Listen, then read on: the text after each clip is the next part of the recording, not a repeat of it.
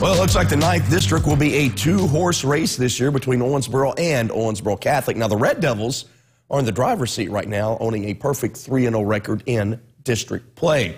Owensboro begins the new year with a 7-6 record overall. Rod Drake's team went 2-1 in the Owensboro Invitational, which was right before Christmas, then dropped 2 games last week at the Meyer Holiday Classic down in Bowling Green. Owensboro, you remember, went 19-8 last year, but they lost in the opening round of the district tournament. In fact, the Red Devils haven't won a district tournament game since they won it all, winning the state championship back in 2015.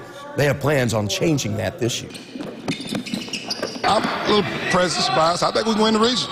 I think we're, right there, like I say, we're playing a lot of young people.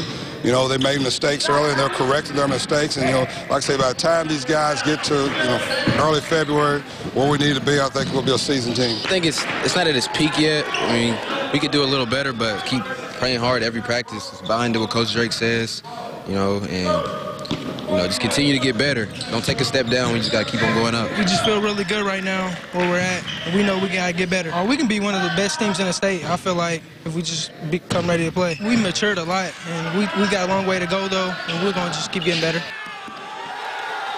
Owensboro will be at Owensboro Catholic. That game at the Sports Center Friday night. It should be a dandy. Girls